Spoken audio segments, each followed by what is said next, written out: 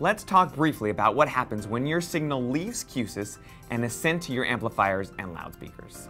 Now, if you aren't using data port amplifiers, then the signal path in your design ends at the output I/O card, and after that, it's on its own. However, if you're using QSC amplifiers with data port connections, then you can continue to monitor your signal and amplifier status. And the same goes for QSC loudspeakers.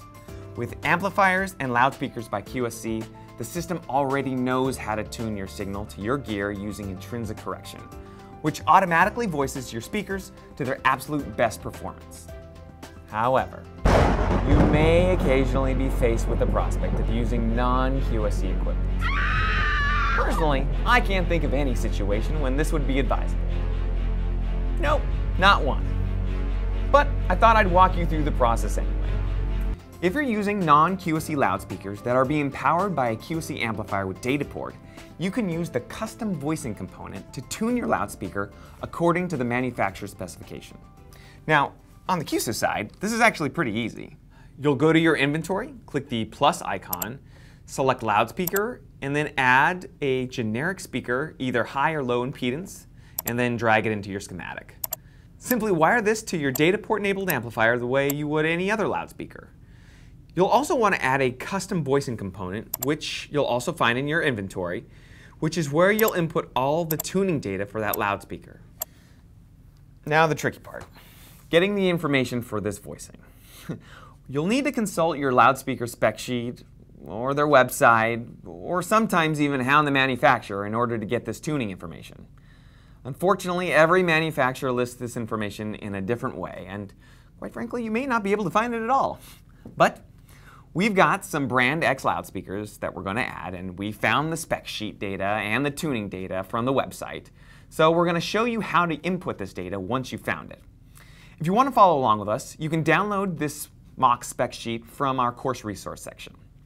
Now, the first thing you want to do is make sure that the generic speaker component is configured for the data.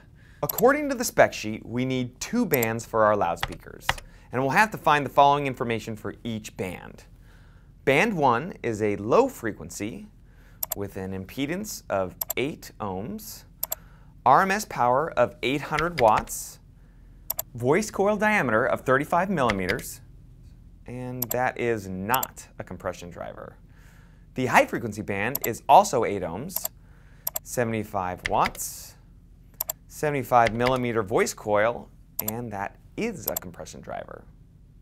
We specified that this speaker has 2 bands, so let's make sure we wire the amplifier to both channels now that there are 2 pins available.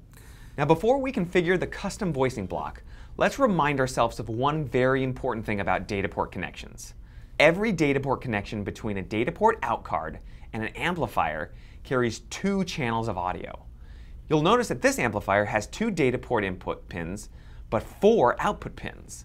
If you hover your mouse over these pins, you'll see that data port pin 1 carries audio channel 1 and 2, and data port pin 2 carries audio channels 3 and 4.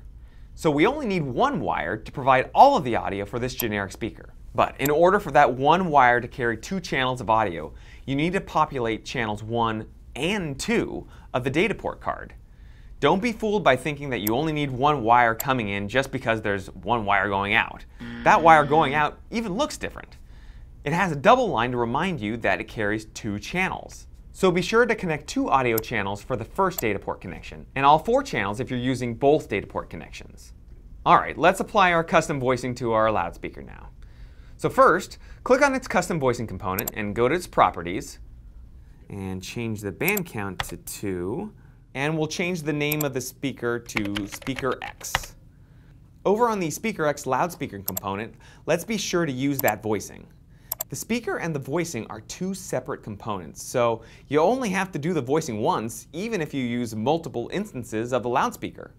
Furthermore, if you ever need to adjust the voicing later on, those changes will automatically be applied to every loudspeaker component that this voicing is applied to. Now let's double-click the voicing component to configure it properly. We can't see this in design mode, so let's go ahead and enter emulation mode. Each band has a lot of different information to fill out. You just need to be patient and find the right information. The first band is our LF, which we can see in our first column. You don't need to change the gain from 0. We set the delay to 0.18 milliseconds, and we keep the polarity at normal. On the high pass, the frequency is 62.5 Hertz with a Butterworth slope of 18. And the low pass, the frequency is 1.0 kilohertz with a Butterworth frequency of 18 as well. Now pay close attention to this. This is really important. These pink bypass buttons are active, which means that all of the information you just entered is being completely ignored. By default, everything in the custom voicing block is inactive, so you have to choose which element you want to use. So I will deactivate the bypass buttons, which makes our crossover data now active. The same is true in our voicing filters. These buttons on the left are bypass buttons, and once again, every filter defaults to being bypassed. The first thing you have to do is deactivate the bypass so that your voicing filter data will be used. I know it sort of looks like you're turning a filter off by turning off a button, but just remember that you're turning off the bypass, which means that you're making the filter active. All right, let's add this data.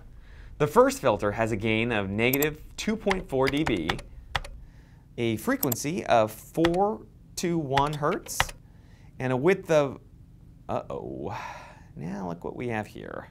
You have to input the frequency range width as an octave ratio, but sometimes you may receive the information in iterations of Q rather than octave width. But don't fret, you can easily search for a Q converter online and input the Q number to receive the octave equivalent. Now our low frequency band is complete. You would repeat this process for a high frequency band, and you'll notice that this one uses 2 parametric EQ, so you would have to activate a second parametric curve on that band and input the info for both of them. And yes, this takes a while, and it may be pretty frustrating. So really, you should just use Q-SYS loudspeakers. All this info is taken care of automatically thanks to the power of intrinsic correction. So, good luck and thanks for watching.